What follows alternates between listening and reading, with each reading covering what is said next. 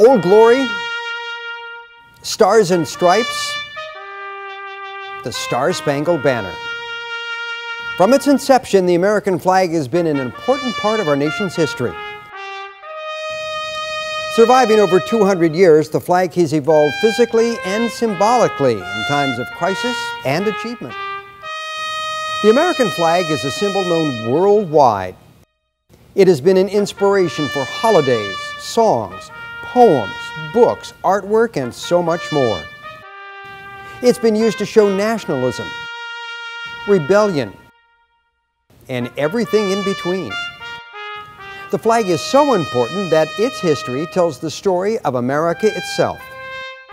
It symbolizes our freedom, our dignity, and the true meaning of being an American. It's been with us through our war times, our sad times, but also times of great joy and triumph. Hello, I'm Terry Ruggles. Our flag went through many changes before it became the flag that we all know and love today. Actually, it took a very long time, from June 14th of 1777 until July 4th of 1960. That flag has been shrouded in legend and mystery for many years. Did Betsy Ross truly design our first flag? Do the colors really stand for something significant? We'll explore these and other myths. Join me as we recount the history of our American flag.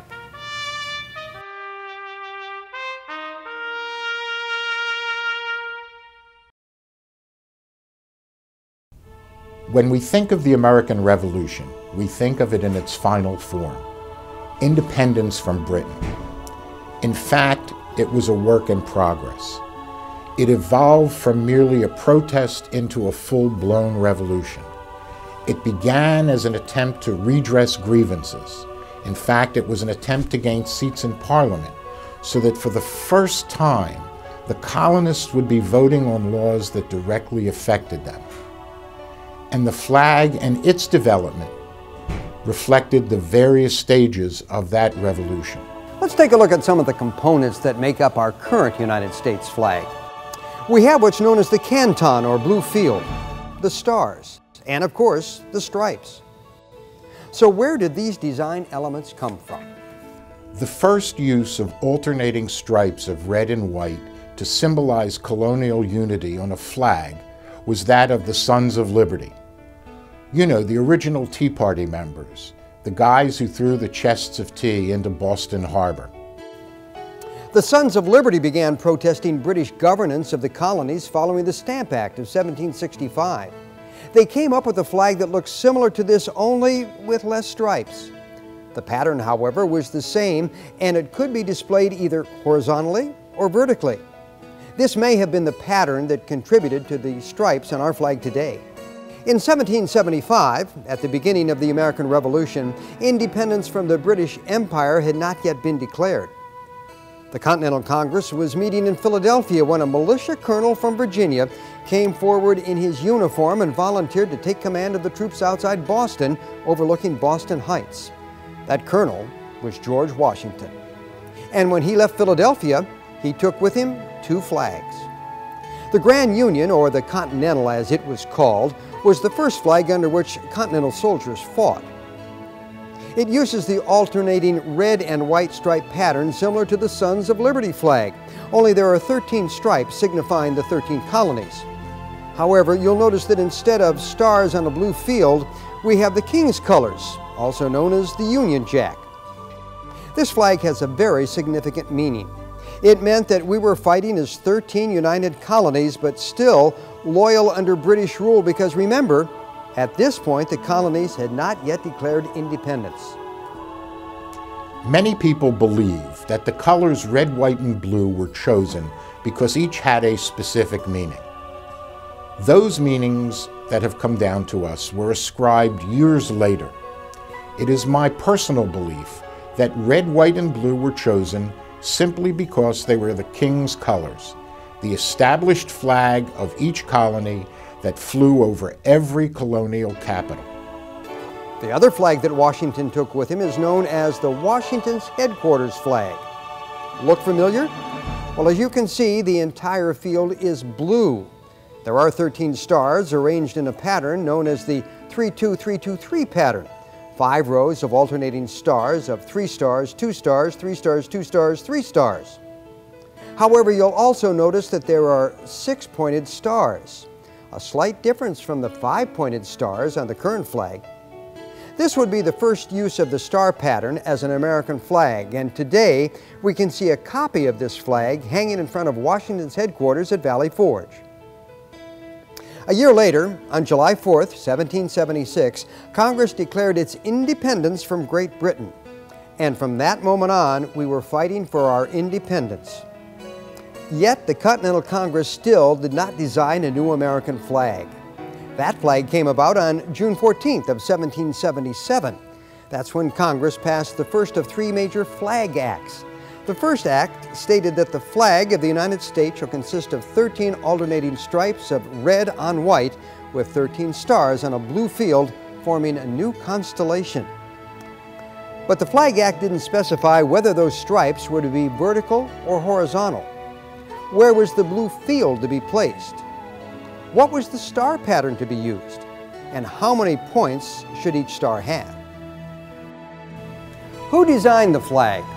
In 1776, you couldn't go into a store and buy a flag off a rack. Back then, flags were made in one of 2 ways. Since most flags had a naval use, you could go to a ship's chandlery, that's a store that outfitted ships, and the chandler would contract with a sailmaker, or in many cases, an upholsterer to make the flag. An upholsterer back in colonial times had some different functions than we typically think of today, because besides working on furniture, they also made flags and other military equipment. This is where the legend of Betsy Ross comes into play. We know that Betsy Ross was an upholsterer. We know she made flags for the Pennsylvania Navy and then made flags for the new American Republic. What we don't know is whether or not she designed the first American flag. We don't know whether she manufactured it. All of this is surrounded in mystery and remains so to this day. In 1870, Betsy Ross's grandson, William Canby, was addressing the Historical Society of Philadelphia, and he said that his grandmother told him that she met with George Washington and others and that she designed the flag. But did she design it, or was it Francis Hopkinson?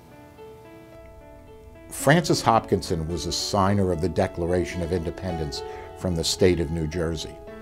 The only direct evidence that we have as to who designed the American flag was the bill that Hopkinson submitted to Congress. In it, he asked for a quarter cask of public wine.